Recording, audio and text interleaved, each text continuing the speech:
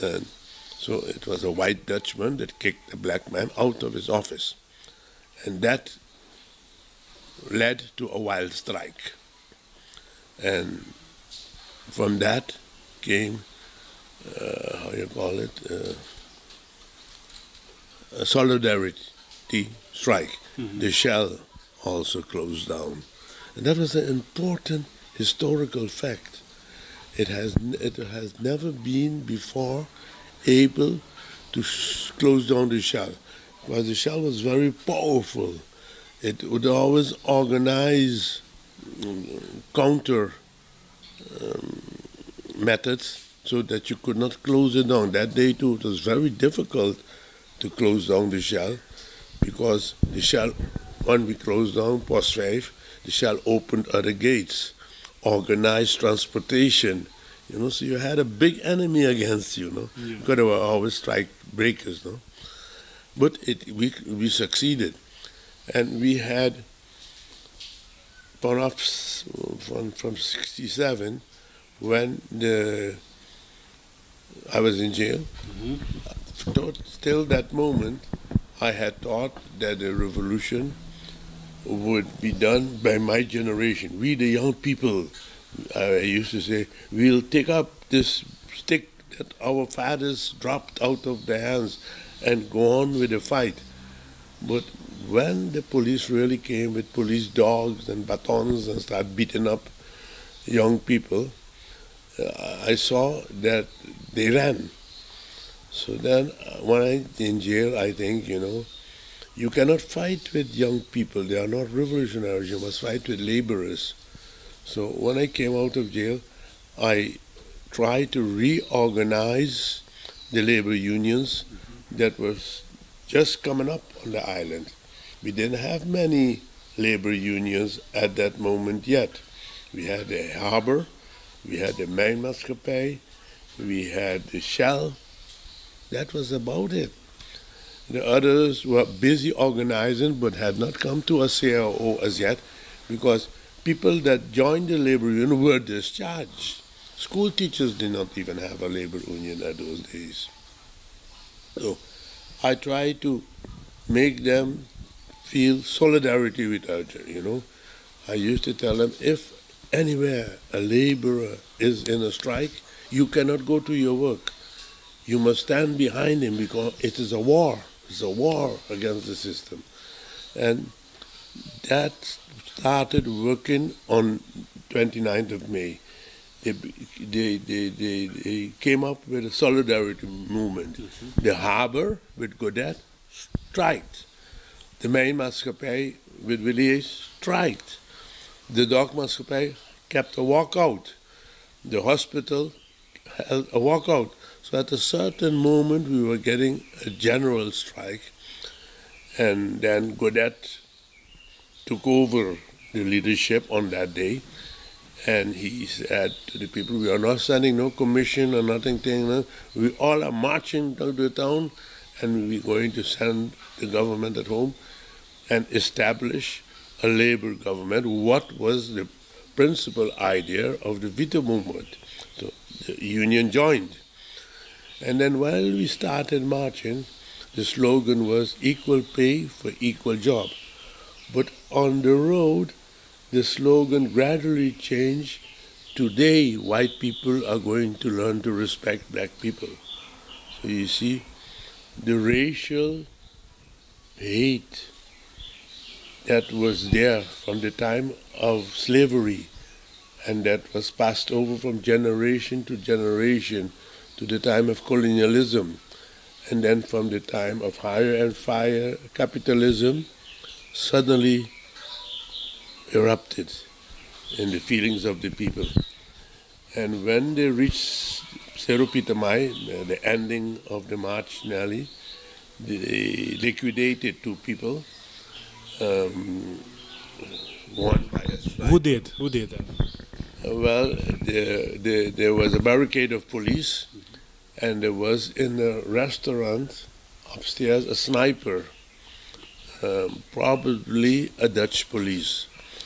And he had a gun, because the bullet that liquidated Gutierrez is different than the other bullets that were found where the police fired. So then we know there was a sniper with a rifle.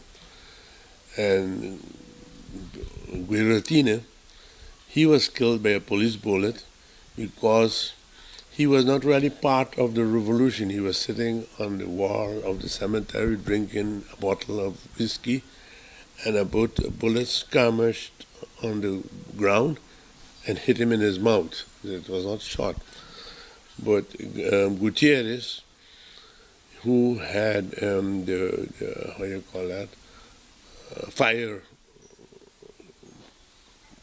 brigade truck, and that had been lighted on fire, and they were pushing it on the barricade to break the barricade. The police shot the tires so that the fire brigade truck went against the sidewalk and did not walk on. So then Gutierrez stood up, a Venezuelan. He said, when in my country we meet the police, that is the time a revolution starts. If I am killed, follow my blood. And he went into the truck and he turned the steering wheel so that the people could push the truck on the police. And when he stepped out of the truck, they shot him in his back, dead. And Godet was the same thing. He was trying to calm the people. He said, we have reached far enough with the march. Let us form a commission and go to the 40 and put our what we want in front of the government, for the government to make a decision. And while talking to people, they shot him in the back too.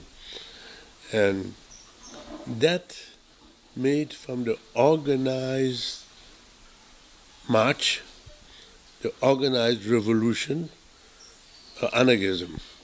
Yeah. The emotions exploded. That's when they started burning and rioting and doing all kind of things that were no part of the plan anymore. No?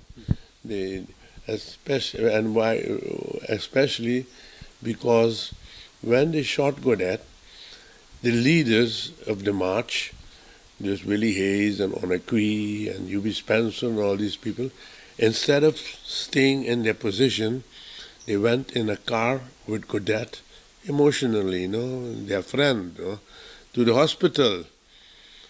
And then the march was without leaders. So then, let us say, the radicals in the march took over leadership and started destroying things, going into the town anyhow. At that time, the building Tauber was already on fire, and the Louvre in the Heeresstraat, our main street, was also already on fire. So some of the fire developed through wind. We have a very strong wind. Yes. And that helped the fire to.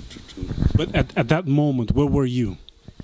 I was partly, as I tell you, I'm the Voltaire. I'm organizing. When Martis did not want to call a strike, and I had put him in power. He got sick, went to the hospital. I have him on the phone. You have to call a strike. What the hell? Who the hell are you? What do you think you're doing? You have to call, So I'm organizing for the strike to be totally. And at a certain moment, when I realized I had 82 people selling Vito, of which 20 had a Brommet, a motorcycle.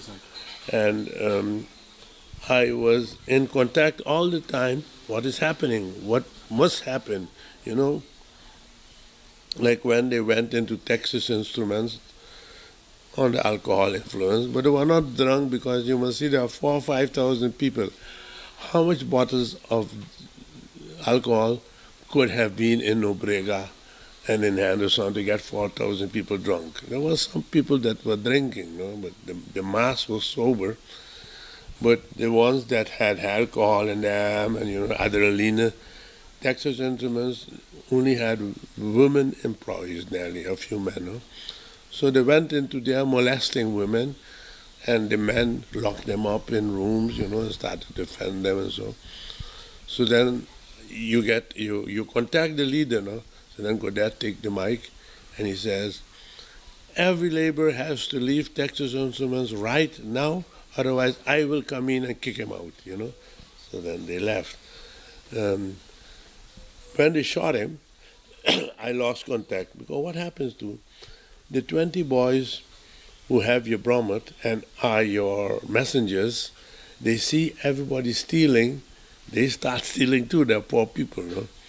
I remember the last two, they tell me, Brown, look, I can't keep on being your messenger, and I need a television at home, You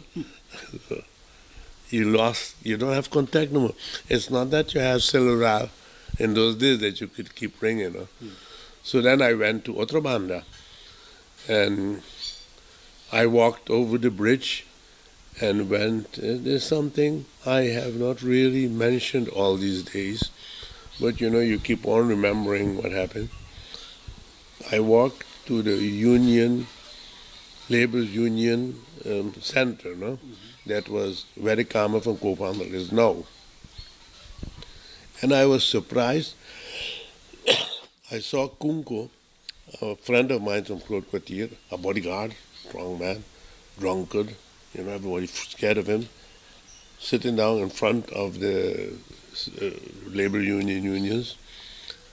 And I say, what's happening, Kunko? He said, Brown, look, I tried to stop them, but nobody is listening.